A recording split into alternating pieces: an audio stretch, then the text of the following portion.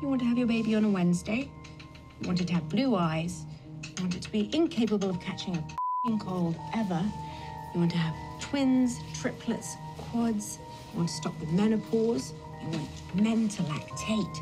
You want female sperm. You want me to grow you a baby out of nothing.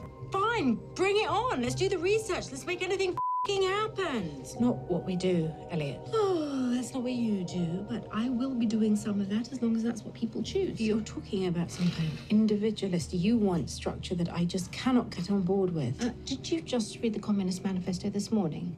And you'd like to tell everybody about it because you're worried that nobody else has heard of it? Is capitalism very bad? I just really believe in what we're trying to do. Change the way that women birth, change things structurally, globally. Radicalism always begins with something small. You are so perfect. You are so deliciously perfect. Where do you come from? I'm not though, am I?